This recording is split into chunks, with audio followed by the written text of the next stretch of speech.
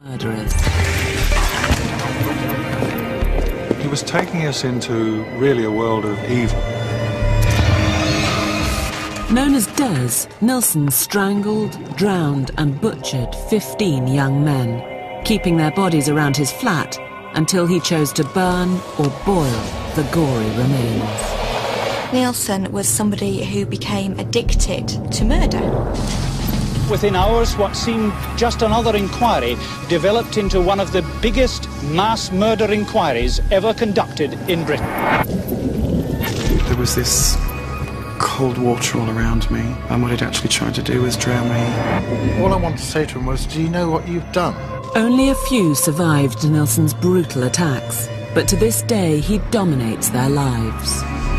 It ruined my life from that moment onwards. Sometimes it seems really, really unbearable, and I wish he'd just left me for dead.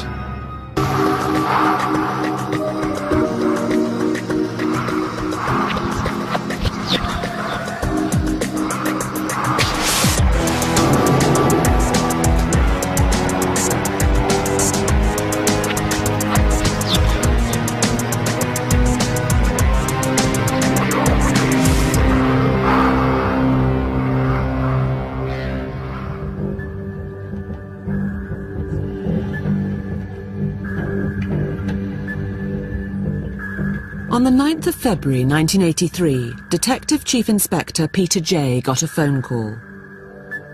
A drain in the smart suburb of Muswell Hill was blocked with what appeared to be human remains.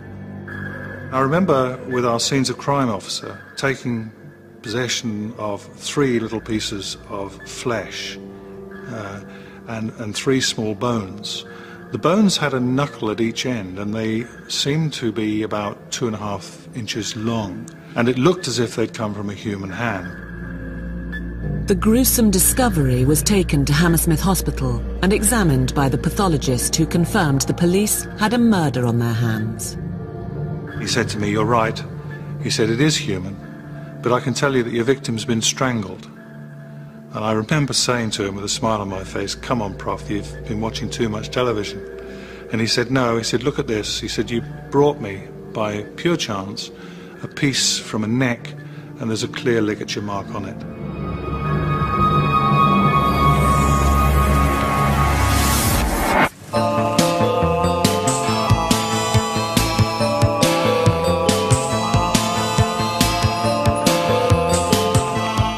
In April 1982, Carl Stotter, a vulnerable 21-year-old, had moved from Blackpool to a hostel in North London.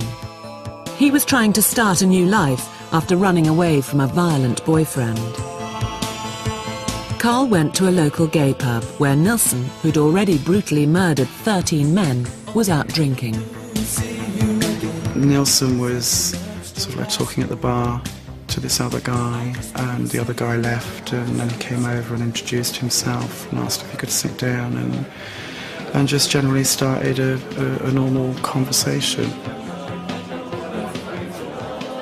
He seemed intelligent, caring. He seemed like a nice guy. Told him about my ex-partner, and he thought it was terrible that somebody should do that to somebody. There was an attraction there, but maybe that was because, you know, he was just being nice to me, and, you know, I needed comforting, and that was the only reason why we sort of like went back in the first place, really. It wasn't for anything else other than just to chat and become friends kind of thing.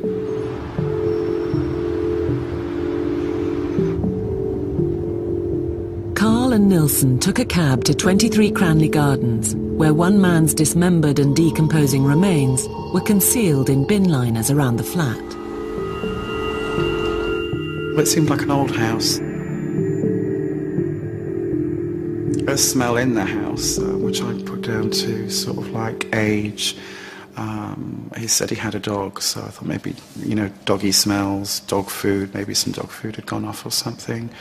But it wasn't sort of like anything that really sort of like bothered me at the time.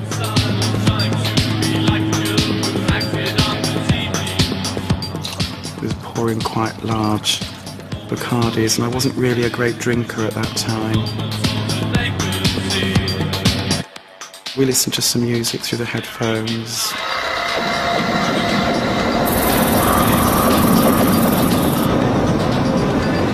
I wasn't expecting him to be so close behind me.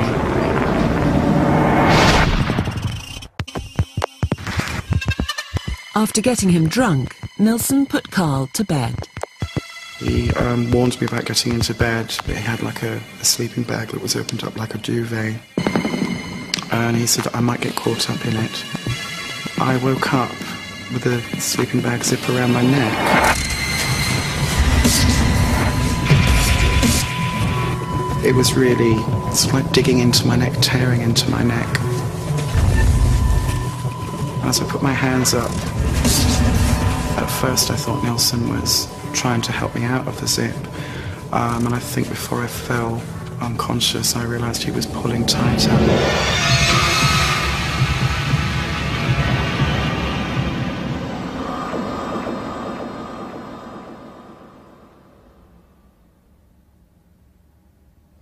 The next thing I remember is being immersed in cold water,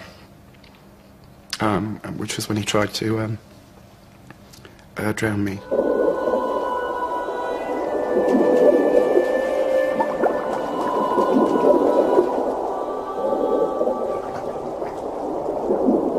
I managed to pull myself out of the bath on 3 occasions, but I was too weak and exhausted, and he just pushed me back under. And I remember just lying there and thinking that this man is killing you and you're dying.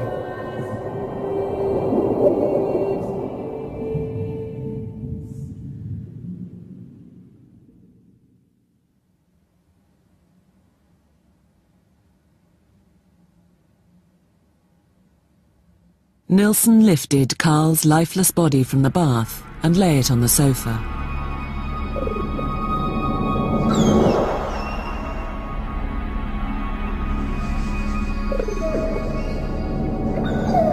It was only when his dog started licking Carl's face that Neilson realised his victim was still alive.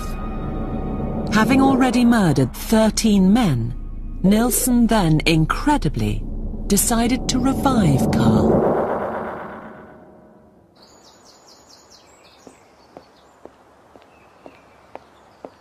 Neilson brought Carl back from the brink of death with mouth-to-mouth resuscitation, and he had an explanation ready. I realised there was something wrong, but I had no memory of what had happened, and I told Neilson that I would need to get to hospital. There was something wrong. He said I got caught up in the sleeping bag zip. I said, there's water. He said, well, I put you in cold water because you were in shock. And I thought, well, you don't do that to people in shock, but I thought maybe he didn't know that. Neilson offered to walk Carl to Camden Tube, which he said was 5 minutes away. Instead, they walked almost 7 miles, cutting through Highgate Woods, where Carl now believes Neilson intended to finish him off. So it's a shortcut. I'm an ex-dancer, I don't stumble or trip over or anything like that. And I hit the ground really hard, and Neilson yanked me up. And as my head threw back, I saw a man walking his dog, and this man had stopped and was sort of like staring. It was very unnerving. And I did think at that point that there was something wrong, but no memory.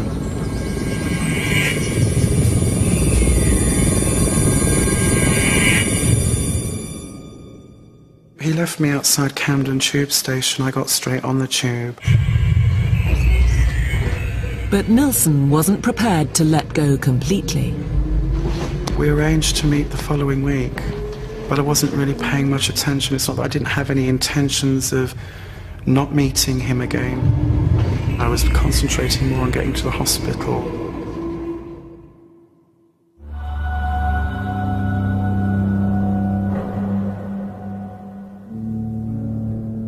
Carl went to the hospital, believing Neilson's story that he'd got caught up in the sleeping bag zip. The doctor turned around and he said, well, I think somebody's trying to kill you. And I mean, the thing is, you know, somebody's going to try and kill you. They're not going to let you walk out of their house. And that makes sense, doesn't it? And, you know, I thought, well, what is this doctor on? Really, I wanted to just go home and rest, which is what I did do. I think I must have slept for about a week afterwards. And it all became faded. It's very common in victims of trauma that they can't remember a very salient or important part of the attack that's being made against them, maybe because it's actually too psychologically distressing for them to recall it. Carl felt no need to go to the police. Neilson went on to kill again, but there was another man who inexplicably survived Dennis Neilson. He was good fun to be around. You know, if we went to a bar or a club, he was a great laugh.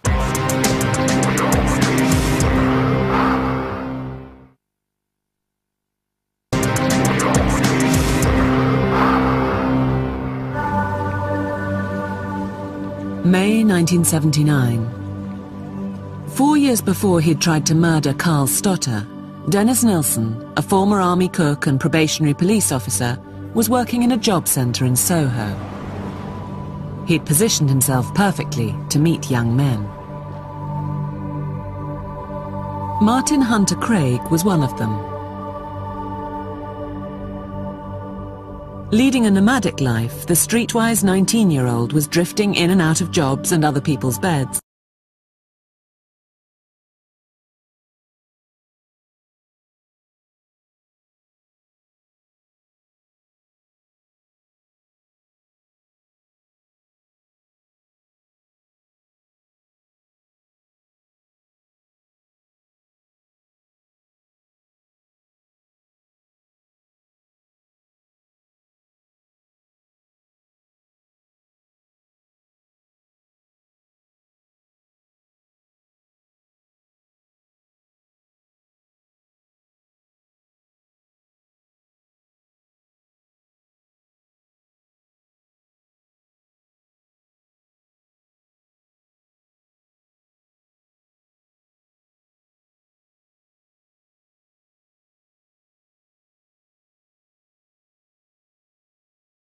You know, he bought me a drink. I said, well, I really haven't really got the money to pay for pizzas and drink.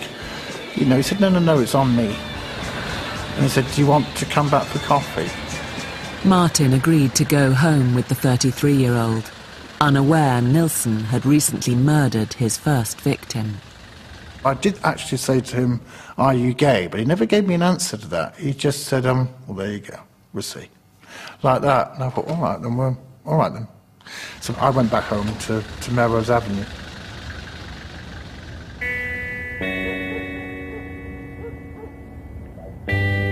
After spending the night together, despite the age gap, the pair began a casual affair that would last the remainder of Neilson's murderous career. Martin hadn't a clue what was really going on. He was good fun to be around. You know, if we went to a bar or a club, he was a great laugh. I found him I looked up to him, a bit like an elder brother. I knew I couldn't love him, but I was quite fond of him. I could sleep with him, but nothing more than that.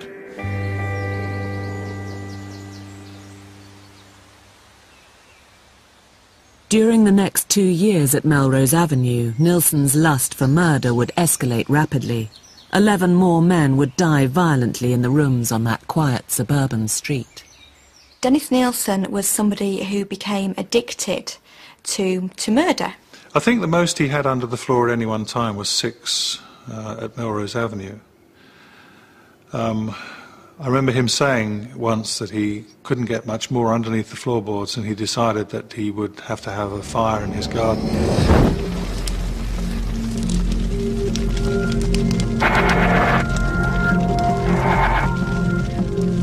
He set up a funeral pyre in the back garden.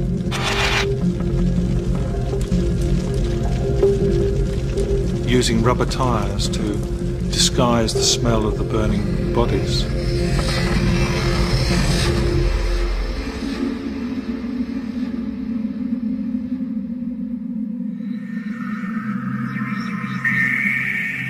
Martin regularly stayed with Neilson when he came to London, but he only occasionally got a hint of his friend's darker side. One of the things he did used to do was play dead. He would literally collapse into a heap on the floor with his arms open, a bit like Jesus on the cross, really. I couldn't understand why, because I knew that he wasn't unconscious. There was one occasion when, because the door was slightly open, the dog ran out and down the stairs. Within a few seconds, Des was up chasing that dog and bringing him back up the stairs.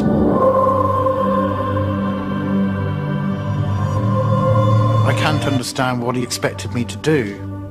Was it, you know, to take advantage of him, etc.? I don't know, but that's not really my scene. Martin and Dennis's relationship was probably very important to Dennis because he had somebody who was willing to tolerate or even play along with his sexual fantasies. There may be another reason why Martin never became a victim. Whenever he'd said anything to me, which was a little bit I class as rude, I would come back with one line and I would immediately just put him in his place. But he seemed to like that. He seemed to like this idea of being controlled in some way. I don't know why, but that's what he seemed to like. It seems to me that Martin falls into a very different category to Dennis's victims. Dennis had an ongoing relationship with Martin. He knew that Martin would come back to him. Martin essentially was his only friend. All by myself in the morning, and I'm all by myself in the night. Although Martin sometimes questioned his friend's behaviour, it didn't seriously worry him. I always thought there was a lot more to Des than I knew about, but because I didn't live with him properly as a partner, I didn't really feel I had the right to ask him too many questions, and even if I had, I don't think he would have given me all the answers. Des is a very secretive person, and he wouldn't have told me too much. But that's what I liked about him, mystical. I like people like that. In October 1981, Neilson moved out of Melrose Avenue. But before he left, he burned the remaining bodies and removed all traces of the 12 men he'd butchered there in one last bonfire. Neilson then moved to 23 Cranley Gardens, where he would go on to try and murder Carl Stotter. All by myself.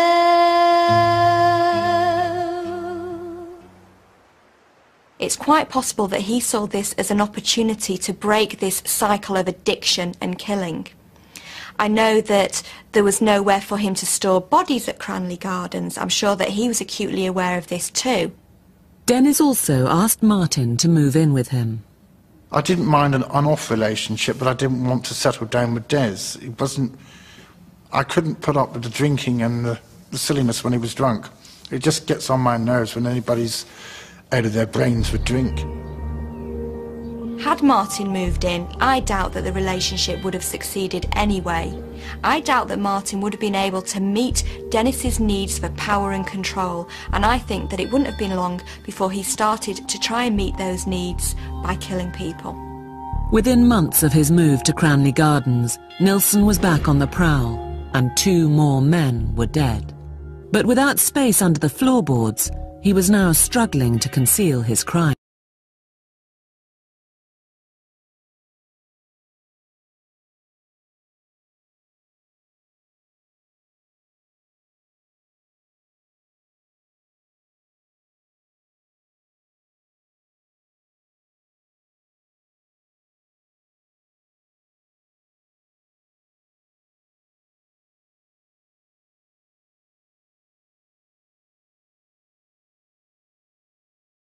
Gardens.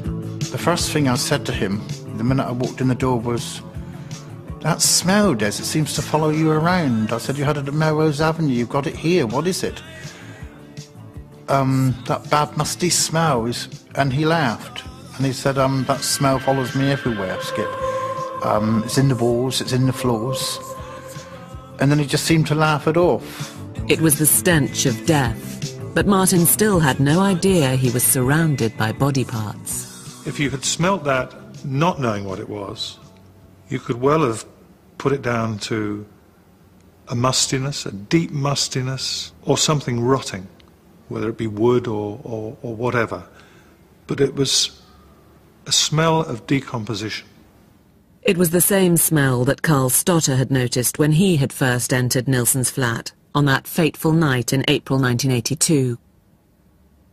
3 months after Neilson had tried to kill him, Carl was still unaware of what had happened until the memories began to resurface.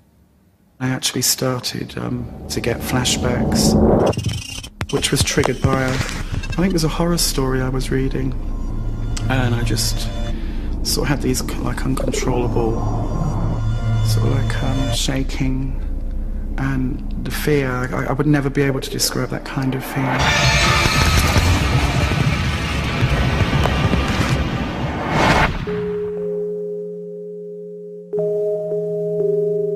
Carl went to his family and then mental health services for help, but he was persuaded that his flashbacks were false memories caused by the abuse he'd suffered at the hands of his ex-boyfriend.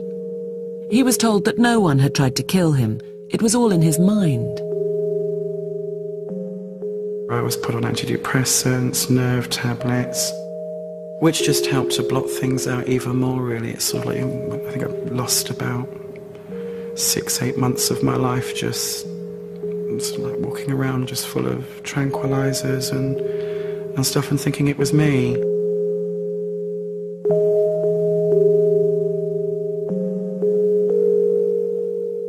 During those months, Neilson had murdered his last 2 victims.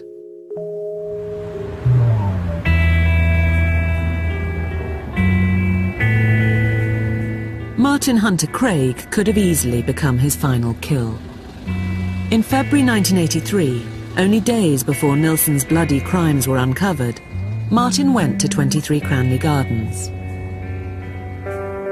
He interrupted his friend and lover, trying to dispose of his last victim. The last time I went to see Des was the Sunday, the 2 days before he was arrested. I went up the stairs and knocked on his private flat door. I knew he was in there.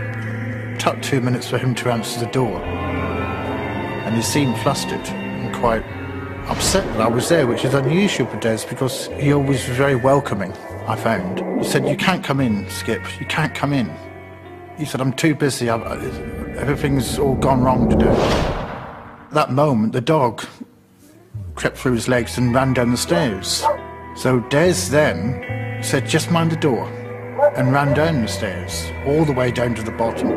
And I was there holding the door so that it wouldn't lock on him, and waited for him to come up.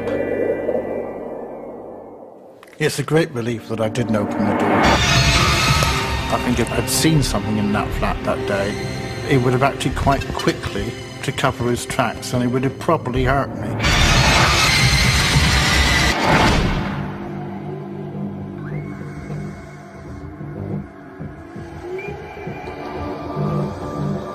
Four days later, Detective Chief Inspector Peter Jay was called to the house.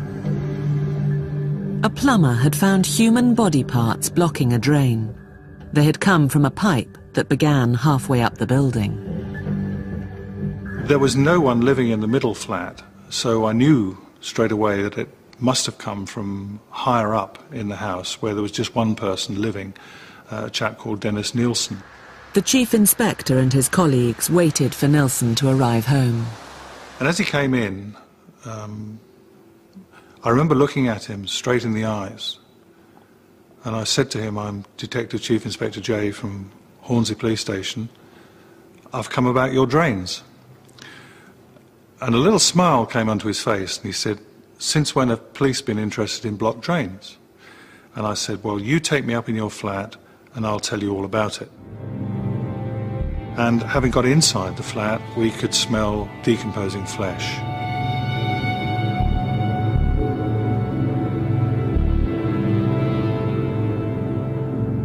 said to him, "Your drains are blocked with human remains."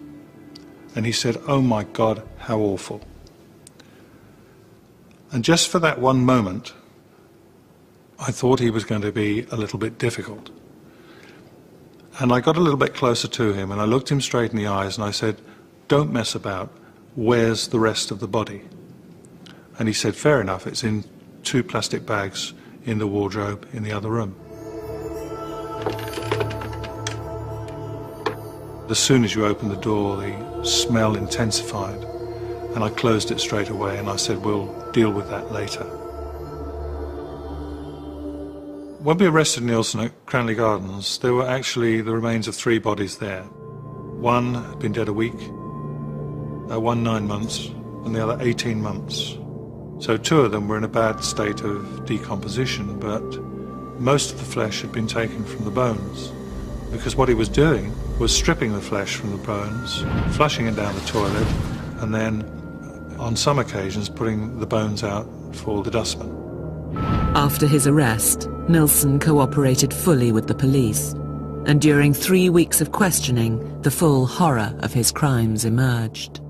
The interviews that we carried out with Neilson were bizarre. What he was telling us was, well, he was taking us into really a world of evil.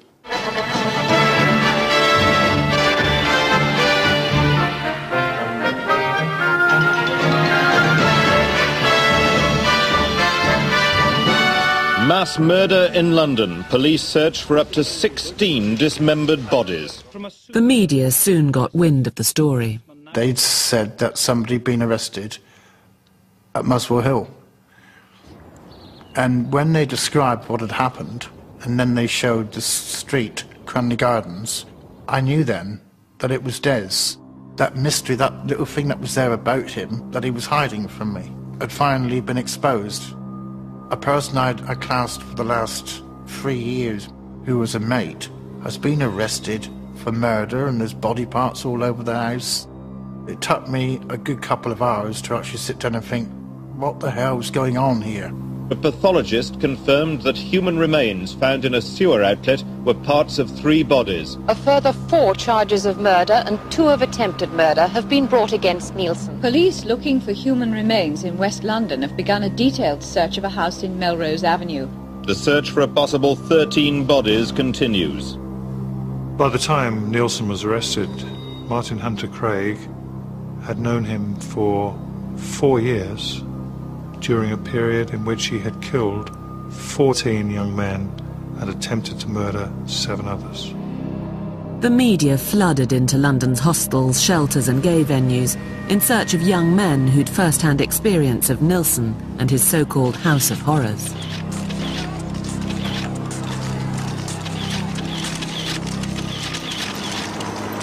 David Chater, who was working for ITN News at 10 at the time, was just interviewing people about what they thought about the situation regarding Des, and he happened to speak to me. And we went to Muswell Hill, and he said I could sleep there and have food there the next day until he found us somewhere. As soon as I got the interview over with David on News at 10, my life did seem to change from that moment on. Things just weren't the same no more. Martin had survived Neilson, but now became a victim of a savage press, who in 1983 still viewed homosexuality as taboo. It was quite traumatic being hated by the press.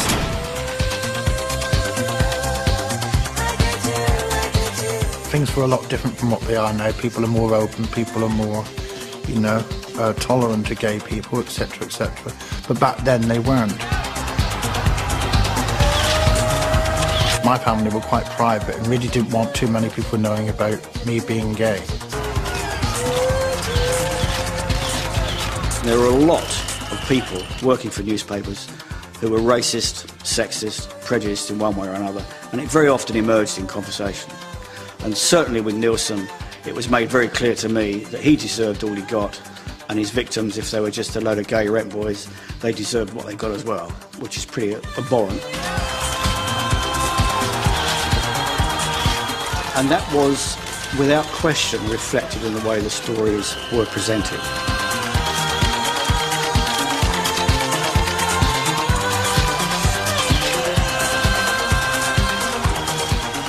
The attitude of the media at the time was not only hostile, it demonised people like Martin. Victims were seen to be conspirators. As if being outed wasn't enough, the press also implied that given Martin's long-term relationship with Des, he had to be in on the murders. Wherever I seemed to go, people generally assumed, quite a few people, that, like I said, you've known this guy for all those years, you can't seriously tell me you don't know nothing about what was going on. You've known him too long. You must do, and I really didn't know a thing about it, or I'd have been out the door like a shot.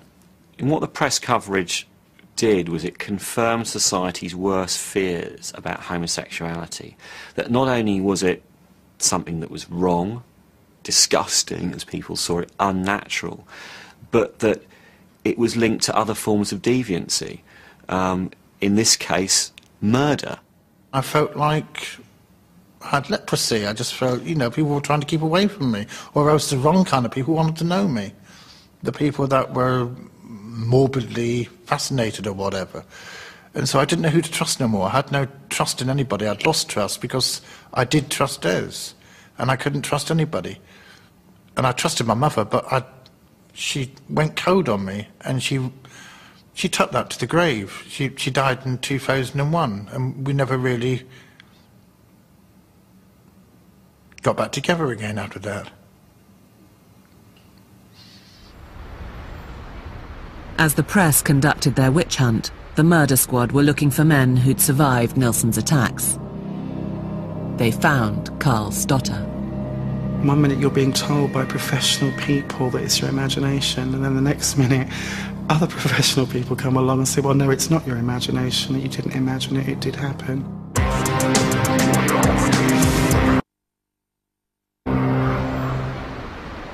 When Dennis Neilson was first arrested, he confessed to 15 grisly murders and 7 failed attacks. The police were still searching for the men who'd escaped him when they got a tip-off. A man in group therapy was having recurring nightmares about strangulation and drowning. His name was Carl Stotter. We'd been asked to go and see Carl because this was a man that was having recollections in relation to an attempted murder, which fitted the situation with Dennis Neilson, and that this could be one of the attempted murder victims. It was quite a shock a year later to find the police sort of like questioning me about this man, which had just completely gone into my subconscious. They asked me if I'd ever been to Cranley Gardens. I didn't know where that was.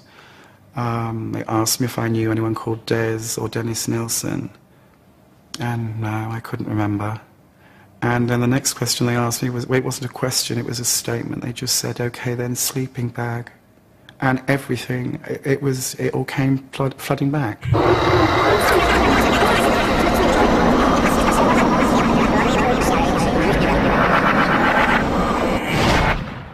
This was the person that had been in Dennis Neilson's flat and actually had been brought back to life by Dennis Neilson. One minute you're being told by professional people that it's your imagination, and then the next minute other professional people come along and say, well, no, it's not your imagination, that you didn't imagine it, it did happen. He just sat there for a while and was blank. His mouth was open, and he just had a sharp intake of breath. But he was completely fazed by it. I just went through shock, like a second time. It was awful. Really, I suffered for it the first time, and then sort of like the second time. It was just as bad, just as real, just as frightening. Neilson could only be charged with 6 of the 15 murders, as the police were unable to identify the other bodies, a challenge that continues to this day. As recently as January 2006, Neilson identified his very first victim, 14-year-old Stephen Holmes. In 1983, Neilson was also charged with 2 attempted murders, but it was too late to include Carl Stotter's case. However, the prosecution, aware of the impact his testimony would have on a jury, called him as a witness. It's not just a question of giving evidence. It's reliving what happened in the presence of the very man who tried to kill them. On the 25th of October 1983, Carl Stotter prepared to go to court. My mother said I was looking really, really pale and, you know, put a little bit of makeup on just to colour the skin kind of thing. And I mean, it was so slight, it was unbelievable, but the press picked up on that. I was referred to in court as effeminate, pathetic. These are people that know nothing about me or my life or anything, and it took a great deal of strength and courage to go to court. He came across as a fairly broken, damaged individual, but I think anyone who'd gone through what he went through is entitled to be damaged. Carl's trauma continued long after he'd left the witness box, now a victim of the hostile attitude towards homosexuality in the early 80s. When I came out of court, I think somebody shouted out, he should have killed you, you queer bastard, basically. Somebody else has spat at me. The Neilson case shows, I think, just how much ignorance can breed fear and indeed hatred, because people didn't know much about gay life at the time. It was something that was seen to be clandestine, closeted, and in a box. Martin Hunter Craig, Neilson's close friend of 4 years, also attended the trial. Martin hadn't seen the man he knew as Des since Neilson's arrest 9 months earlier. Desperate to make sense of the dark, hidden side of his friend, he visited Neilson in the cells. I seemed to get a funny impression that he was enjoying this fame that he got. All I wanted to say to him was, do you know what you've done? Do you really know what you've done? The gravity of all this, you know. But it didn't. Nothing seemed to be real to him anymore. He was smiling. He had no conscience. He had no guilt about him. I remember sitting down and for the first time in my life not being able to say nothing for 2 minutes full stop while he just spoke. How's it going? What's the weather like? The food in here is bloody terrible. And things like, I didn't come down to talk about the weather and what the food was like. You know, I'd like to know a little bit about why did you do this? Why on earth, what's happened? Why did you do this? Why didn't you hurt me? Why? No one really knows what motivated Neilson to kill. Some believe his obsession with death started as a child, after he viewed the body of his dead grandfather. But there are many other theories. It seemed as if he killed the people that he really wanted to stay, the people he'd taken home with him, that he liked. The fact that they wanted to go at midnight, 1, 2, 3 in the morning, was the trigger, I think, in many of those cases. Dennis's killings were clearly motivated by his sexual needs, but I feel that these are very much secondary to his emotional needs. This is really a pathetic character. He needs to feel powerful, and it's this feeling of power and having ultimate control over another person which I feel are absolutely central to the killings and to all of the fantasy and the ritual that was built up around the killings. He did say to me once, "It's as well you caught me when you did, because if it hadn't have been now with 15 victims, it would have been later with 150. On the 4th of November 1983, Neilson was convicted of 6 counts of murder and 2 of attempted murder.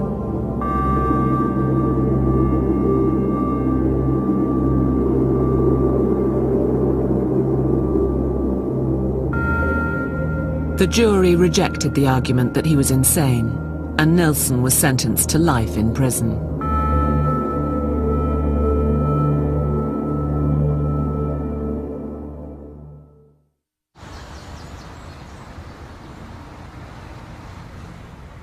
"23 years on, Carl and Martin continue to live with the horror of the past.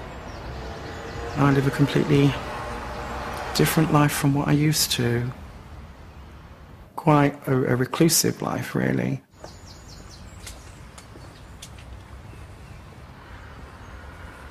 It ruined my life from that moment onwards. I don't always feel lucky that he kept me alive because I have the memory of this to live with me for the rest of my life. Surviving Neilson was only the beginning of both men's struggle to get their lives back. I don't go out that much, and certainly not when it's dark. I could never go to a nightclub or a pub and allow myself to be invited back to a stranger's place again. It did get to the point where I wouldn't answer the phone, I wouldn't go to the front door, I wouldn't go out. People were calling round to see me, but I didn't want to open the door. Both men turned to alcohol in an attempt to numb the pain. With the drinking, I destroyed my pancreas, ended up in a diabetic coma, and it just seems that I've just sort of like, I'm dead. I feel as if I'm dead. There's no spirit there, there's no hope, no dreams, there's just this constant fear. I found actually some comfort knowing that I could block things out for a while. The only thing is, the next morning when the cold light of dawn, it's all back to reality again. It did ease the pain a little bit, did ease the feeling inside of guilt. Some kind of thing that I felt guilty over and I hadn't done anything. Close to a breakdown, Martin admitted himself to hospital. They gave you so many drugs, and all sorts of things, you really didn't know what you were doing. In the end, I thought, I've got to get out of this place, and never went back. Eventually, both men took the difficult decision to confront their demons head-on. I wrote to Neilson because at the end of the day, there was two people in that room. I didn't get the answers at the trial, I didn't get really anything, but I needed to know for myself. A relationship did kind of develop. I did have strong feelings for him, I mean, because you can't just hate somebody without having loved them, and vice versa. The two emotions go hand in hand. Victims often want to understand why they were chosen. They look for something which will allow them to complete the story. But the truth is that perpetrators often choose people for no very important reason. They do not care about the individuals. And so the victim's search for an explanation is eventually fruitless. Basically, they weren't that important. And that is what's so hard for them as they seek to try and find the answers they so desperately need. The letters that I got back, they weren't really all that clear. He was quite vague about me, really. I mean, it's doubtless whether he even really remembered me at all. Martin went to see his old friend in prison. I said to him, if I had moved in with you in 1980, what would have happened? He said we'd still be living together now, Skip, and he looked quite sad when he said that. And I said, those people wouldn't have died. He said, no. Is all that would have happened. We'd have been living happily ever after. He said yes. The feelings of guilt continue to haunt Martin and Carl to this day. It makes you feel rather strange, you know. Look, there are 15 people out there that have all died. Something I did, they weren't doing. I pride myself on being quite a sensitive person, really, you know. Surely was there something I could have known, you know, or felt, or sensed, or noticed. The things that I read afterwards in the papers about, you know, severed heads and feet in kitchen cupboards, and could I not have opened a cupboard and got a cup or something? Not realising a tea chest in that front room had a torso in it. It does mess around with your head an awful lot. It's tough being gay and terrified of men. I don't know where I go from there. I think I just better stick with my cat, really, and my home. Des killed those people.